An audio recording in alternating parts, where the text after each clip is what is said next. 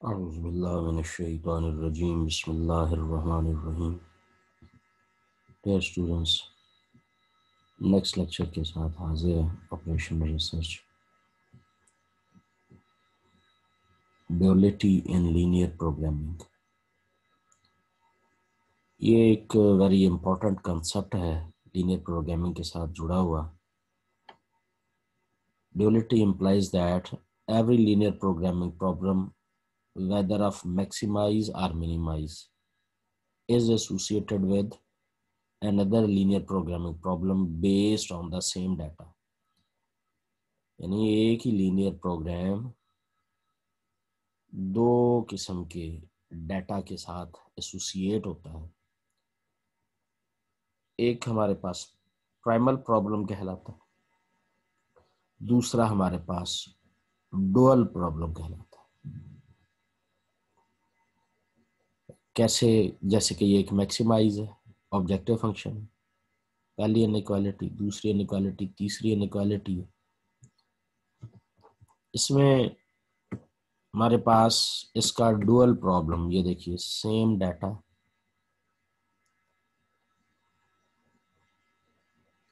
इस dual z equal 4y1 plus 3y2 plus 4y3, ये उसकी ये पहली है इनइक्वालिटी, ये दूसरी इनइक्वालिटी, ये तीसरी इनइक्वालिटी है, ये उसके वेरिएबल्स हैं। तो ये एक प्रॉब्लम है, उसका डाटा है, लेकिन वो प्रॉब्लम किसी और डाटा से भी एसोसिएट करता है। तो ये ड्यूअलिटी केस है जिसमें एक प्राइमल है, दूसरा डुअल है। इसमें एक सवाल ये हो सकता है कि डुअल ऑफ डुअल प्रॉब्लम क्या होता है? डुअल ऑफ डुअल प्रॉब्लम क्या होता है? अच्छा, अब यहाँ पर आपने एक तो डुअलिटी प्रॉब्लम की डेफिनेशन लिखनी है क्वेश्चन में, फिर प्राइमल प्रॉब्लम क्या होता है, फिर डुअल प्रॉब्लम क्या होता है। अब यहाँ पर हम एक देखते हैं जी, एक एमसीक्यू है जो पेपर में आ सकता है कि डुअल ऑफ डुअल क्या होता है। अगली बात के ट्रांसपोर्टेशन प्रॉब्लम क्या होते हैं। ट्रांसपोर्टेशन प्रॉब्लम भी लीनियर प्रोग्रामिंग की एक स्पेशल क्लास होती है।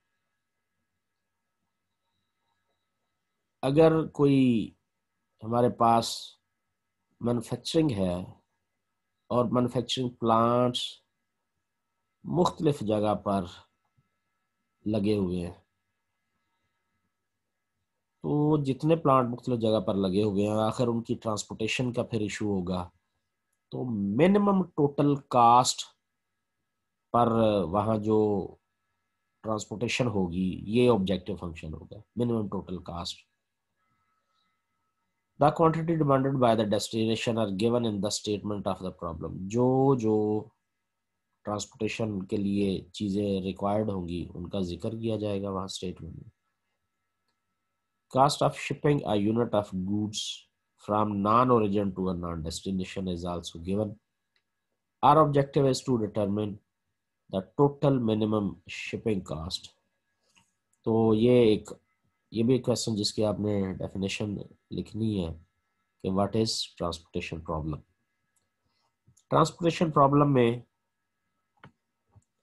बेसिक फिजिबल सॉल्यूशन क्या है? M by N transportation problem is said to be basic feasible solution if total number of allocation is equal to the M plus N minus 1।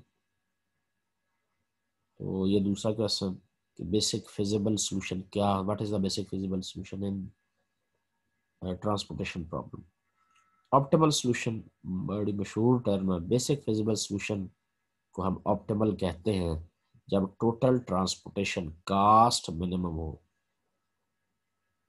Basic feasible solution हासिल करने के 4 method हैं यहाँ, लेकिन यहाँ 3 हमारे सिलेबस का हिस्सा होंगे। NWCM solution, LCM solution, WAM solution. तो ये 3 क्वेश्चन ये हैं कि what is NWCM solution, what is LCM method, what is वैम method.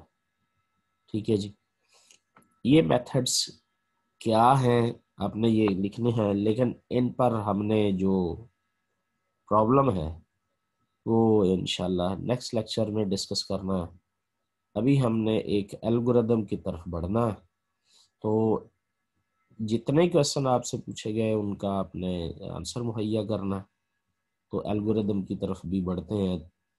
कोई 3 या 4 एल्गोरिदम आपको दिए जाएंगे जो कि आपने एज इट इज प्रिपेयर करने हैं। ये हमारे पास एल्गोरिदम फॉर सिंप्लेक्स मेथड आ गया। द जर्नल सॉल्यूशन टेक्निक, इसका सेकंड नेम क्या है, what is second name general solution technique. ये हमारे पास इसका एल्गोरिदम यानी इसका प्रोसीजर, ये ध्यान में रहे कि ये एज इट इज ही किया जाएगा। एल्गोरिदम फॉर द, ये मिड का, ये मिड है या सेशनल है या फाइनल है या वाइवा है, ये आपसे अगर सुना जाए या लिखवाया जाए तो आपने एज इट इज ही ये सारा कुछ करना है, इसमें नो चेंज। एल्गोरिदम यानी procedure for simplex method is given below. Step 1, convert the given problem in the standard mathematical form using slack or surplus variables from S1 up to Sn and z minus xi equals 0। एक equation होगी from I from 1 to n। The second step, write the objective function and the equalities in the form of a table, that is find the, क्यों लिखा जाए जी in the form of table, ताकि find the starting basic solution, starting basic solution का ये this is the second step। Third step, select an entering variable using the optimality condition, stop if there is no entering variable, question khatam। But if you have find entering variable, then try to find the living variable। Step 4, select a living variable using the feasibility condition।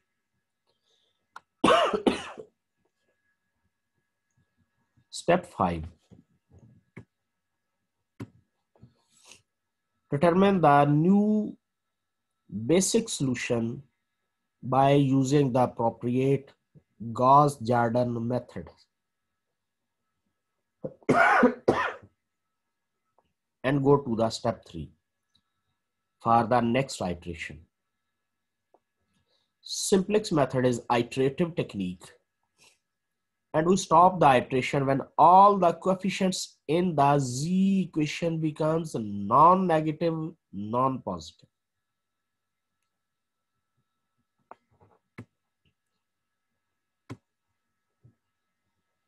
Optimality condition क्या है जी,